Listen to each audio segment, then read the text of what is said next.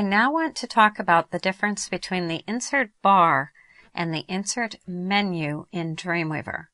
Since both of these use the word insert in the name, it can be a bit confusing.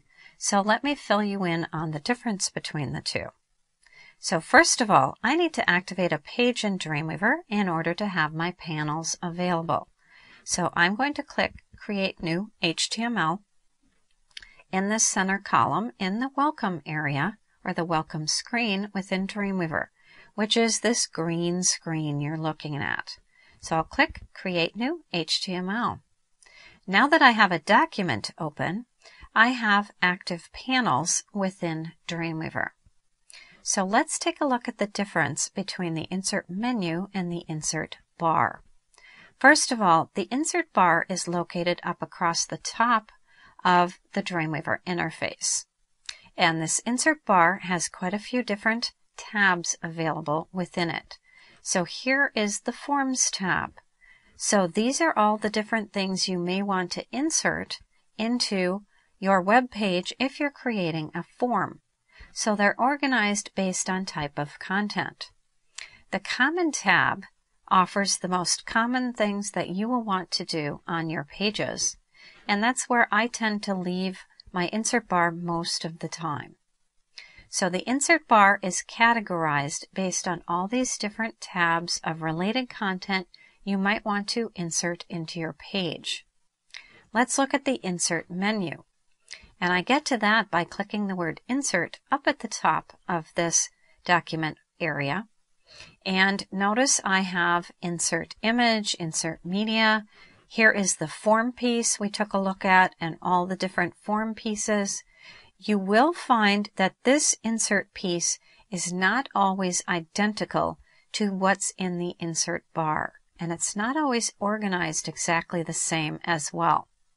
Here's an example. Notice I do not have a tab up here named HTML, but in my insert menu, I do have an HTML area, and there's quite a few different pieces to it, as you can see. So these two are not identical areas, and I'll try and be very specific when I mention which area I want you to go to. Now, Dreamweaver has usually a minimum of 2 ways to do the same task, and there are some instances, such as inserting an image, you can insert an image 6 different ways. So more than likely you will find other ways to do things other than what I'm showing you. It's just a bit too extensive to show you all of them at the same time. But I'll be specific when I say insert bar. I'll always try and mention the tab to go to within the insert bar, and then I'll mention the word insert bar. Whereas if we're going to the insert menu, there won't be a tab associated with it. It's just the drop-down menu right here. So those are the insert menu and the insert bar within Dreamweaver itself. And if you're not in the classic workspace, your insert bar that's up across the top of your screen right now, if I move over to the designer workspace, that insert bar has been moved. Notice there's nothing above my document now. And these are the different tabs that are available in that insert bar. And I tend to find it's really hard to figure this one out if it's over here as a panel, since there's so many panels already, that I usually recommend when you're getting used to Dreamweaver, switch this to the classic, which is what we've done, and have your insert bar up across the top.